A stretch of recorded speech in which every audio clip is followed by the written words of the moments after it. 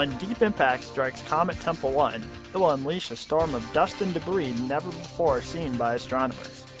Scientists are hoping to catch as much of the 11-month show as possible. The problem is there aren't nearly enough large telescopes on Earth to keep an eye on the comet for that long. That's why the University of Maryland is calling on astronomers of all abilities to train their lenses on Tempel 1 and track the comet.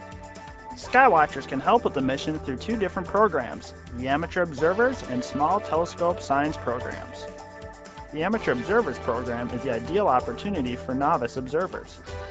To participate, all you need is a telescope or binoculars and web access. Then, in the weeks before and after the collision with Tempel 1, try and spot the comet in the night sky. After making your observations, submit your pictures, videos, sketches, or descriptions to the Amateur Observers website.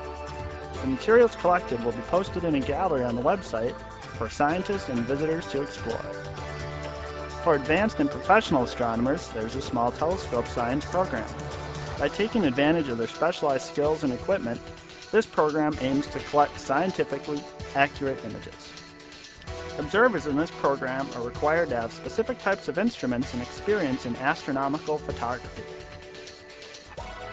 The images received will be used to help determine the brightness of the comet and watch for any changes to the dust cloud and tail.